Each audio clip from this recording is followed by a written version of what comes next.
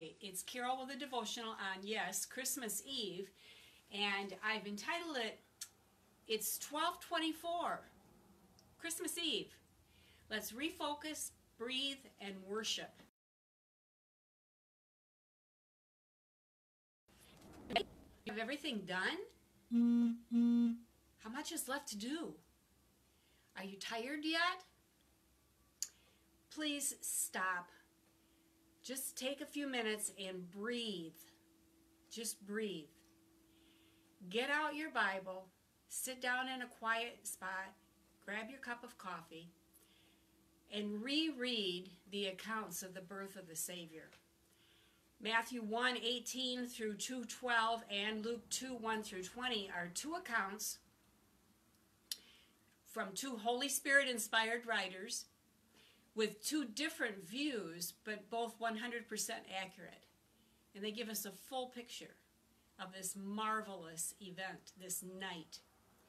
I know I've really stressed and talked a lot about the importance of goals and planning and not getting stressed out in this month's devotions. So how did we do on that? Did it make a difference for you? Did it help you just stop and think, what are my priorities? What's really important here? Is the birth of the Savior a renewed marvel in your heart? Is there a reason for renewed hope in your heart?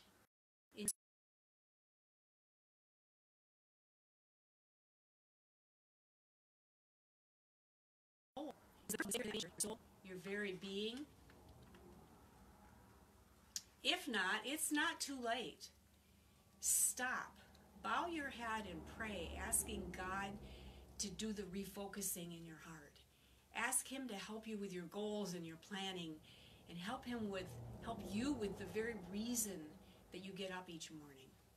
If the answer was yes to all of those, praise God. He is so worthy. He's worthy of our focus, of our worship, our reason for all that we do, say, and think. In worship, it's where we express reverence and adoration for our God, where we admit that everything is about Him and to be grateful to Him for all He provides us with. In worship, we focus on Him and take our eyes off from ourselves. My prayer is that all of us, you and myself, that this Christmas would be an opportunity to refocus on Jesus, the real reason for the season. And I'm going to take a minute and reread Luke 2:1 through 20 with you. It's just help us focus on this marvel. I'm going to play O Holy Night, because what a night that was. In those days, a decree went out from Caesar Augustus that all the world should be registered. This was the first registration when Quirinius was the governor of Syria, and all went to be registered, each to his own town. And Joseph also went up from Galilee, from the town of Nazareth, to Judea, to the city of David, which is called Bethlehem, because he was of the house and lineage of David, to be registered with Mary, his betrothed, who was with child. And while they were there, the time came for her to give birth. And she gave birth to her firstborn son, and wrapped him in swaddling cloths, and laid him in a manger, because there was no place for them in the inn. And in the same region there were shepherds out in the field, keeping watch over their flock by night. And an angel of the Lord appeared to them, and the glory of the Lord shone around them, and they were filled with great fear. And the angel said to them, "Fear not, for behold, I bring you good news of great joy that will be for all the people. For unto you is born this day in the city of David a Savior, who is Christ the Lord. And this will be a sign for you. You will find a baby wrapped in swaddling cloths, lying in a manger." And suddenly there was with the angel a multitude of the heavenly host, praising God and saying, "Glory to God in the highest, and on earth peace among those with whom He is pleased." When the angels went away from them into heaven, the shepherds said to one another, "Let us go over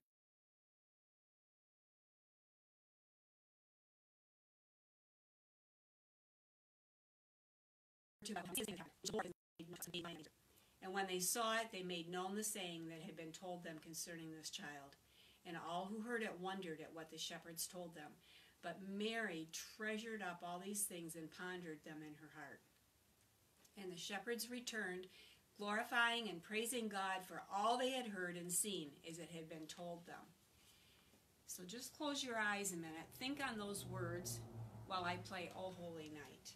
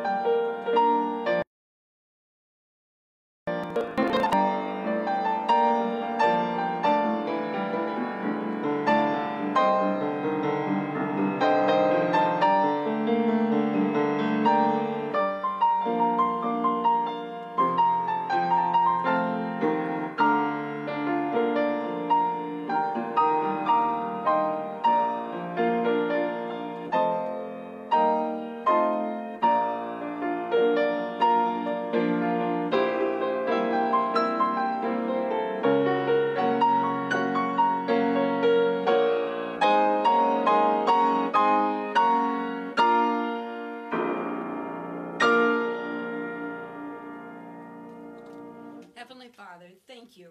Thank you for that holy night. Help us not lose the awe of that. Make it just cling tightly to us, to our hearts, that we may serve you well. In your Son's name I pray. Amen.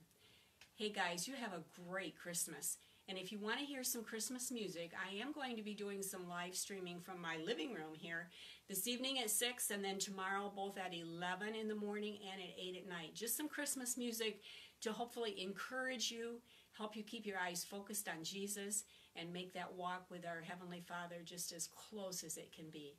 You have a great day.